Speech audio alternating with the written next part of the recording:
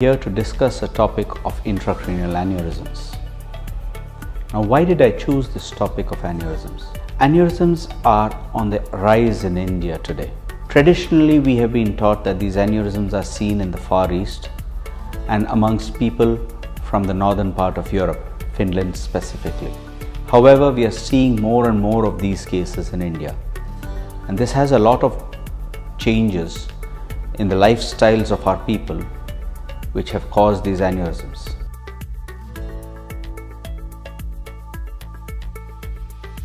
Aneurysms are outpouchings of the blood vessels within the brain. They are balloon-like, and like balloons, as they keep expanding and becoming larger, they reach a point where they rupture or burst. When these burst, they extend, bleeding into the subarachnoid space, the space around the brain. Over time, a reaction develops of the blood vessels in the brain, causing spasm and strokes within the brain. This is very devastating. That is why we are trying to discuss this topic today.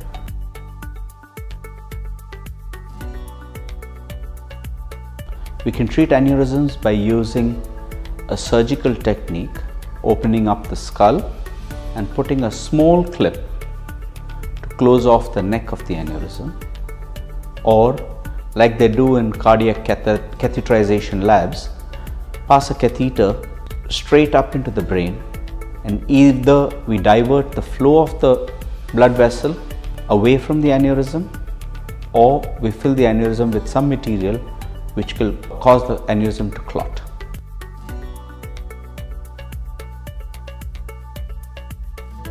Either you can treat them when you detect them, or you can treat them after they rupture. The latter being much more dangerous, because even after you treat them, the reactions to the blood vessels can still produce strokes. And this is seen in about 85% of patients.